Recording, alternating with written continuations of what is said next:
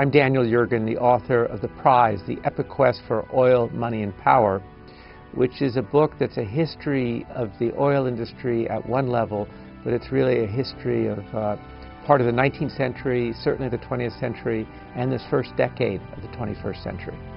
The interesting thing about oil is that it's always in the news, it's always on the front page, whether the price is high or low. It's so tied up with international politics, and it's also become very tied up with questions like climate change, the future of our society, and certainly as the world economy changes and grows, there's such a focus on, are we going to have the energy?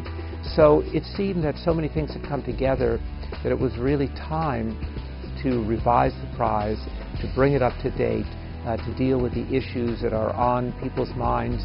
And what was so striking to me is the continuing continuities of the issues in the prize. The story is seamless as it continues to unfold. One of the hottest questions right now is, are we going to run out of oil? Are we in a period of peak oil? And there are serious people who believe that peak oil, end of oil is coming. We don't see that. We see very substantial resources still to be developed around the world.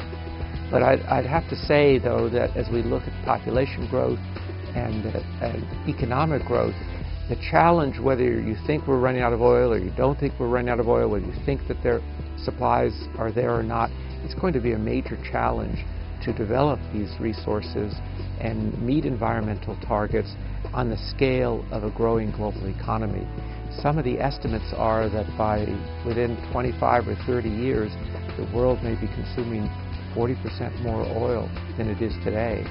And meeting those needs is one big challenge.